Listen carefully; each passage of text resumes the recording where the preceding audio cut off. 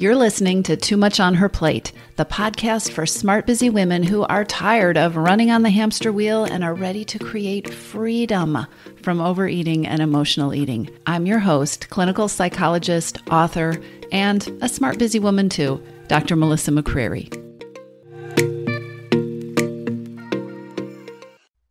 Hey, everybody. I'm glad you are here. Welcome to another episode of the Too Much on Her Plate podcast. Or if this is your first episode, welcome. I want to tell you a little story, very short. When I first joined the online world many, many years ago, I had a website called Enduring Change. And the point of Enduring Change seemed very clear to me in my head. I was all about helping women make changes that would last instead of working really hard and making temporary changes and then just having things fall apart. So enduring change, that's what I did. One day I was on social media and I was connected with a woman who hosted a radio show, and she had an emergency. She'd had a guest cancel and she was looking for somebody who could fill in, who she could interview on her radio show that was about helping women. And so I connected with her and I said, I'm available. And so we had this very quick exchange. Actually, I never even talked to her. I had an exchange with her assistant and we set up this interview. And I don't know, an hour later, there I was live on this radio show with this woman who was interested in interviewing me about enduring change and how I worked with this. The way it worked actually was I talked to her assistant and I was off in this other area. I couldn't hear what was going on. And she said, we're going to go live in 60 seconds and she will introduce you and then she'll start the conversation. So I'm sitting there and all of a sudden we go live and this radio host starts to introduce me. She says, this is Dr. Melissa McCreary and she's a psychologist. And then she starts talking about enduring change, except that she got it all wrong. She starts talking about it very differently. She talks about how horrible it is to endure change and how we have to endure change and the toll it takes to endure change and how stressful this is and how difficult it is to endure change. And that Dr. Melissa McCreary is coming on right now to talk to us about the toll and even the trauma of enduring change. I can laugh about it now, but I have to tell you, I have no memory of that interview. And I think she was very irritated with me when she realized that the whole setup that she had provided was actually the opposite of what it was that I believed in and what it was that I was talking about. There were a lot of moments of awkwardness in that very short radio interview. However, the difference between enduring change, change that lasts, change that becomes a part of you, change that you make and then really don't have to think about again because the change just endures, that kind of enduring change is so different from enduring change, putting up with, tolerating, maintaining change, right? Taking care of yourself while you go through the heavy change. And actually, this is exactly what I want to talk with you about today. And specifically, I want to talk with you about it today in terms of making changes with food and changing or even breaking free from, actually really breaking free from emotional eating and overeating.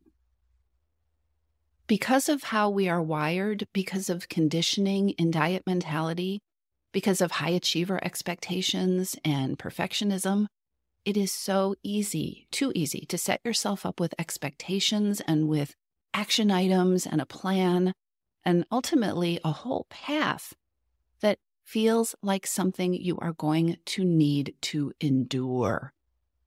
Instead of creating something that is built to naturally fit you, to create a natural way of being and change. The difference between enduring change and enduring change, this is the difference between freedom mentality and deprivation mentality. In case you haven't fully taken this on board yet, real peace with food and freedom from overeating, they require a freedom mentality foundation. So when things aren't working or when your motivation seems to have disappeared, or when you're feeling dread or irritation about changes you're trying to make, you just don't want to do it. It is always good in those instances to do a little self check-in. When you just don't want to do it, when you have that dread factor, do a little check-in and see if your thoughts have crept back into a deprivation path and deprivation thinking. Our brains are really sneaky this way. And part of the process of making changes that you want to endure, part of that process is continually reminding yourself that taking your power back from food and from emotional eating or overeating doesn't need to feel bad or hard. It shouldn't feel bad or hard. In fact, it should make things easier. And along the way, you should be getting more of what feels good and of what you need, which makes it easier to endure. It makes it something that you are not trying to endure, okay? So, deprivation versus freedom. Let's talk about this. Most women who want to stop overeating or who want to lose weight start by focusing on something that is automatically demotivating. It automatically kills your momentum and your inspiration. It is automatically energy zapping, and it leads to burnout, and it leads to poor results. We are conditioned to approach these kind of changes with deprivation thinking, or what I call a deprivation approach. So tell me if this sounds familiar. You are trying to make changes. You've decided, okay, it's time to overhaul my eating, or I'm going to stop with this eating at night, or I just really need to kick this emotional eating habit. And you start thinking about what you have to eat, or what you should eat, or what you shouldn't eat, right? Going without. What are you going to take away? What are you not going to do anymore or not going to eat? You start feeling confined because there are rigid rules. There is a plan that requires constant vigilance and awareness and willpower and discipline. And you might even fall into that deprivation thinking where you have two options. You've had a good day or a bad day. Today is going to be a good day or a bad day. And your choices at lunch can turn the rest of the day into, okay, it's already ruined, it's a bad day, or, oh, we're having a good day. Deprivation mentality is based on scarcity. It does not have an abundant feel to it. And you don't have a feeling of abundance and plenty when you are in the midst of a deprivation plan or deprivation mentality. Deprivation mentality is reactive. You are following along. You are doing what the rules said. It does not feel proactive or purposeful or have the feeling of empowerment. It requires vigilance and being on guard. You're waiting for the other shoe to fall. You're wondering how long you can do this. And deprivation mentality leads to feeling out of control and stressed and deprived and burnt out.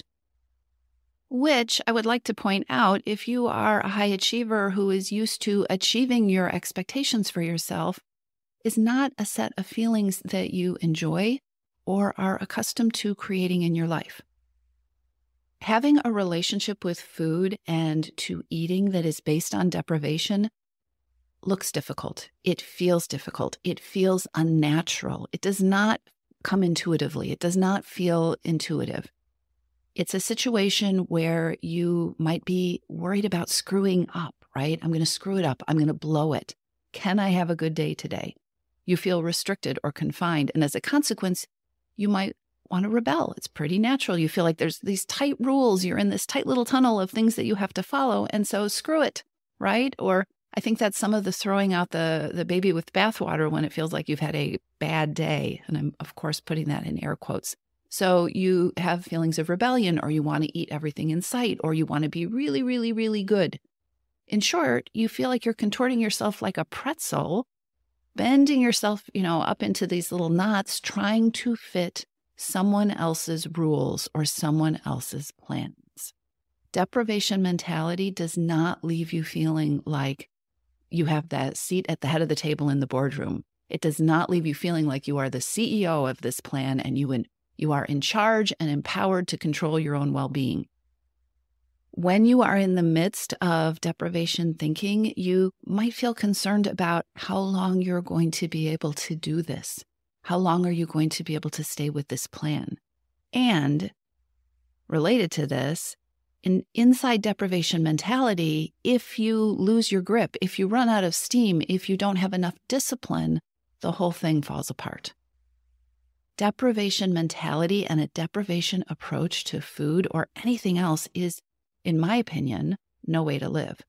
And it never lasts to lasting change with overeating or emotional eating. It is the enduring change, not enduring change. So why do smart women get stuck in deprivation approaches to changing emotional eating or overeating? Well, there is a myth that fuels and perpetuates deprivation mentality and has made the diet industry billions of dollars. Smart women get stuck in vicious cycles of believing that they can win the deprivation game and that if they fail, it's their own fault. The myth is that you can win at the deprivation game. You can turn enduring change into enduring change, and that if you fail, it's your fault. And you have fallen for that myth or gotten sucked into this myth if you've had these thoughts. Thoughts like, I just need to try one more time. I just need to have more discipline. I just need to work harder. I just need to be more focused. We have been conditioned to continually go back to deprivation approaches and then to blame ourselves when they don't work. And there's a whole industry out there making a lot of money off of this being a vicious cycle. So let's talk about what a healthy relationship with food looks like, what real freedom from overeating should look like. It's a completely different paradigm from deprivation mentality, and it is the one I use and believe in deeply. And it's what I call freedom mentality. So freedom mentality, so different from deprivation mentality. When you are thinking within a freedom framework, your plan and your choices they're yours. They are, instead of being reactive, they are proactive. They are thoughtful. They are intentional, and they have a purpose. You are not rigidly following a set of rules that don't have meaning to you that someone else told you to follow. You have a clear goal, not just a number on the scale, but a goal that transforms the situation that is triggering your overeating. You are really fixing the problem so that the reason you want to eat is addressed instead of suppressed. You're not hanging on thinking, how long can I follow this eating schedule? Instead, you are solving the real problem that is leading to the overeating. You're creating freedom. Freedom mentality is not about, quote, ending bad habits, end quote. It's not about the habit. It's about finding new strategies that work better, that fit you, that improve your life, and that help you achieve what you want, help you take care of yourself so that the urge to overeat isn't the foremost urge. A freedom mentality creates confidence. It creates success. It is not built on the bones of willpower. It's built on the bones of taking care of your needs and taking care of the reasons that emotional eating or overeating or binging at night have started to take up so much space and energy in your life. All right? So I gave you some signs of deprivation mentality and what that feels like so that you could start to get a picture of places where you might get hooked into deprivation mentality. These are signs of freedom mentality. When you are approaching your relationship with food and making change with freedom mentality, right? This is the enduring change, not the enduring change part of the program. When you're in that space, you feel more options. You actually feel freedom. You feel empowered. You feel in charge. Your actions are creating more ease. You are not creating more sets of things you have to do that feel really hard. Your actions, they're working because things are easier, which is so different from deprivation thinking where things are working because you are working and you are working hard, right? Inside freedom mentality, you're moving forward, you're growing, you're succeeding, it feels good. And the things that you are doing aren't zapping your energy, they're increasing your energy and your enthusiasm and your motivation. And you feel like you're growing. You feel like things are changing inside of you and around you. You're not just fixing a problem, and that's in air quotes too. but you feel like you're getting more and more solutions. You're getting stronger, and you are finding strategies and habits that fit you, that feel comfortable. Another key piece of freedom mentality that's very different from deprivation mentality is that you don't have to be perfect. Instead, you get to be curious. You get to learn about what works and what doesn't work. And you get to use your wisdom and your knowledge of yourself to create the next step, to move from step to step in a way that works for you. So that what you are creating on a deprivation path, you have this program that you have to stay on until you get to some goal at the end. Freedom mentality is about creating a path that you enjoy being on. So it's not just, I've got to get to this end goal and how long can I hold on and can I ever even get there? But can I create a relationship with food? Because guess what? You're going to have that relationship with food when you get to the end goal too. Can I create a relationship with food that I'm enjoying? So I just want to keep having it so that it is enduring change, right? Peace with food and freedom from overeating, which are based in freedom mentality, they transform your life. And transforming your life, fixing the things that led to the overeating or learning how to relate to those things differently, this transforms your relationship with food. So the key piece here is that freedom mentality makes things easier. It doesn't weigh you down or stress you out or make life harder. That is what diets and deprivation mentality does. Okay, so before we go any farther, I thought it would be helpful to share a story with you of what this looks like. So I want to tell you about a client of mine who I'm going to call Mary Ann. That's not her real name. I want to protect her privacy, but she has agreed for me to share this with you. So Mary Ann, when we met each other, she was in her early 50s. She's overwhelmed. She was stressed. She was really irritated with herself because she had put on 30 pounds that she did not want to have, and nothing she tried was working. So she was somebody who was used to things working for her. She's very successful. She owned her own business that was doing really, really well. She had a life that she loved. Her business was doing so well that it was taking up more and more and more of her time. And it had kind of started to, well, not kind of, it had started to run her. She was in reaction mode in a lot of ways. Her business was taking over her life. Her children were leaving the nest. She was premenopausal, and so she was hormonal, and she was feeling irritable. She felt very stressed and maxed out, and it was like she couldn't keep up. She said that her life she didn't know where it had happened, but her life had become one of managing and juggling all these to-do lists and constantly taking care of everything and everyone. And she didn't feel like she even had the time or the energy to think about what might feel good for her. So over this period, Mary Ann, who has always been really healthy and very fit, had put on 30 pounds. She had started eating in her car as she drove from one obligation, and everything felt like an obligation to the next. And she said, I hate eating in my car. I never used to eat in my car, except that it feels like this tiny sliver of escape. It feels like something I can do for me while I'm moving forward with everything else, and I have to keep moving forward with everything else. So when we met, Mary Ann was caught in this cycle that she couldn't find a way to stop. And her solution, and the reason that she wanted to talk with me, was she said, I want willpower, I want my self-control back, and she wanted it yesterday, right? She was like, this has got to end, and it should have ended a week ago. She wanted her energy back. She wanted to be healthy. She was tired of being exhausted and irritable, and she just wanted to be strong enough to make it happen. Mary Ann was stuck in deprivation and in a deprivation cycle that was exhausting her and leaving her stressed and overloaded, and also leaving the stress and the overload unaddressed and burning her out. She was looking for a way to just be strong and just to continue to power through it. She was feeling unappreciated. She was missing out on rewards and fun and comfort. But inside a deprivation mindset, inside the way she was thinking, there wasn't any room to squeeze those in. And also, another sneaky part of deprivation thinking, she didn't feel like she deserved the comfort and the rewards and the kindness to herself until she got her weight and her eating under control. Does this sound familiar?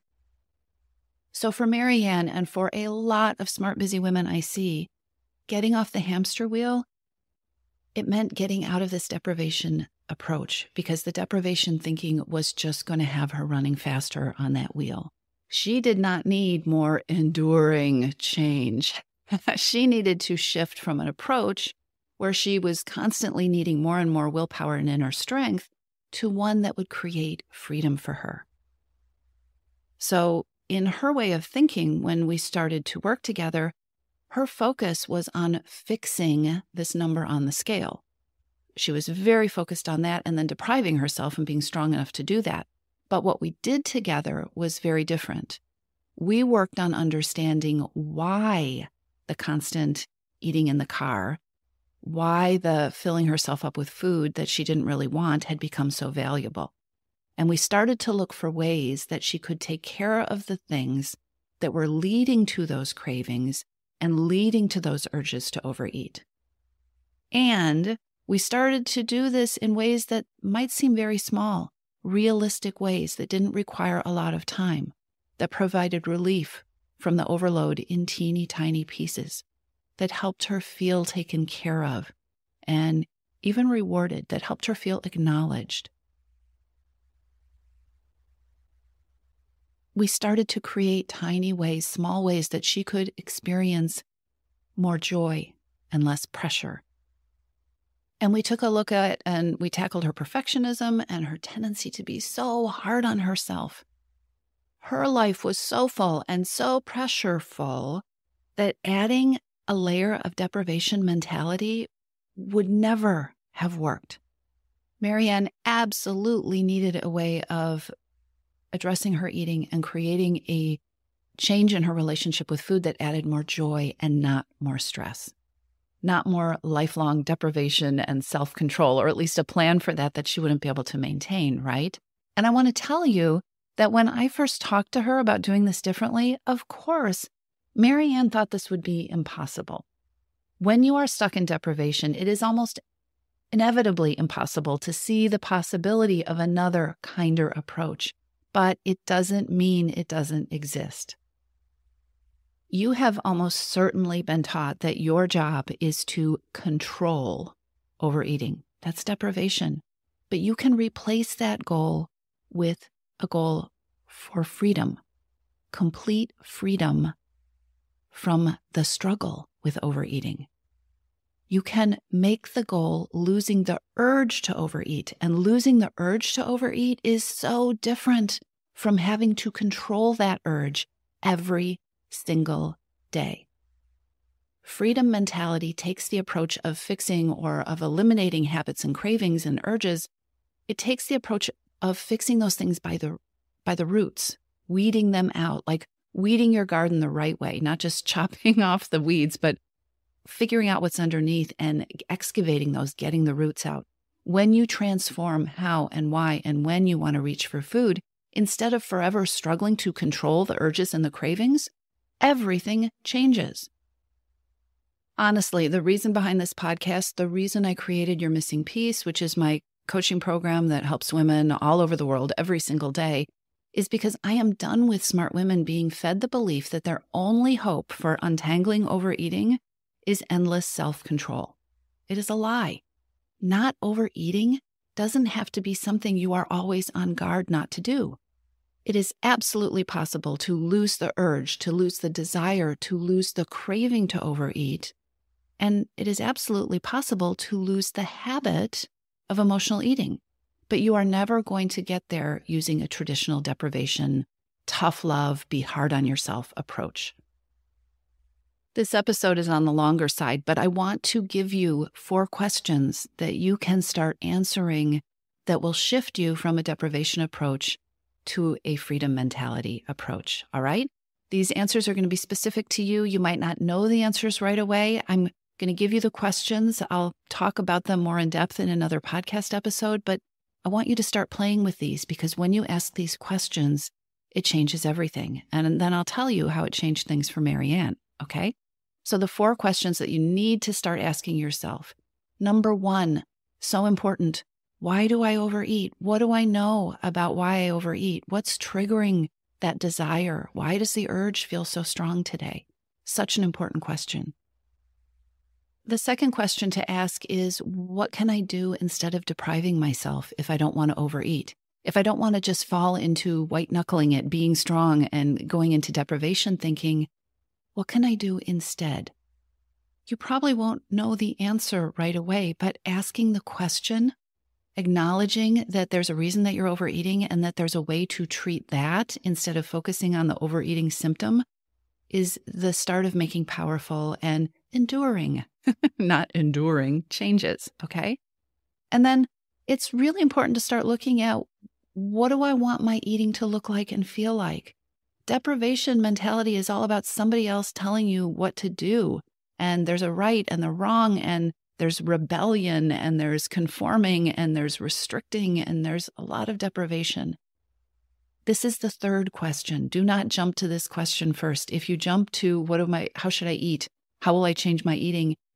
At the very beginning, then what you're really doing is sliding into a deprivation approach. You can't really start thinking about your eating until you have been honest with yourself about what you know and what you don't know about why you're overeating, about how the overeating might be helping you cope, or what the needs are, or what the triggers are that deserve to have attention paid to them, so that it will be easier to start to make changes with food. I will warn you that you are going to want to address the what do I do with my eating? What do I want my eating to look like question first, because deprivation mentality is so hardwired. But if you allow space for yourself to explore the why of your overeating and the what could you do instead, and how could you take care of yourself differently instead, if you give yourself time and space to do that before you jump into the food piece of things, there is so much potential for things to go differently than they have probably been going over and over and over again. Which brings me to the fourth question that is so critical to ask in freedom mentality. A huge key to creating freedom and stepping off that deprivation hamster wheel is asking yourself with curiosity, how do I stop repeating the past? How can I learn from all the things that haven't worked instead of giving into the deprivation myth that tells me, oh, it was just all my fault. I just need to be different. How can I learn? What do I need to learn? What needs to be different so that I don't repeat the pattern, so it doesn't feel like a hamster wheel anymore, so it isn't a hamster wheel anymore? Real freedom from overeating requires a complete paradigm shift. It is not, we don't grow freedom from overeating and deprivation thinking. And here is the biggest truth that you might not know. You deserve freedom. You deserve freedom, not the strength to keep controlling or fighting with food. You're entitled to dissolve the struggle. There is a winning relationship with food inside of you. And with the right guidance and with the right mindset and with the right tools, not the deprivation tools, you are totally qualified to create it. So I told you about Marianne earlier, and I want to tell you about how these questions, working with these questions, changed her life in her own words. And I mean changed her life. I'm not talking about just a number on the scale. I want to share a quote from her, and I want you to listen for the freedom here. And listen for how much bigger her results are than that number on the scale, which, by the way, along the way, she also achieved. But what she got was so much more. Here's what Marianne says. She says, I gained my spirit back. I learned how to stay with myself when I feel uncomfortable. I learned how to be compassionate and kind to myself. I didn't expect that I would learn these things. I thought I would learn a system or a process to manage my time, develop willpower, and to be able to turn off my emotional eating switch. I used to look at certain people I knew and admire that they could be so grounded, at peace with themselves, and at ease in the world. I am becoming more like them. This, my friends, is how you build the kind of change that endures. Freedom from overeating and freedom mentality, these are the ultimate goals. Freedom mentality isn't optional because without it, you will always be struggling. You will always be either on track or falling off the track. And just my opinion, you deserve freedom. I'll talk to you soon. If you're ready to lose your overeating and emotional eating habits, and you are ready to step into a relationship with food that fits you, one that doesn't rely on willpower and deprivation, then now is the time to join your missing piece. Enrollment is open, and this is the perfect time to join me. Go to toomuchonherplate.com/freedom, or just click on the link in the show notes. Your Missing Piece is the program where I show you step-by-step how to create freedom from overeating with a unique combination of psychologist-designed, personalized work with me, coaching, and smart strategy. You'll learn how to reclaim your power, ditch the diets, and create results that are built to last. Check it all out at toomuchonherplate.com/freedom, and I'll see you inside.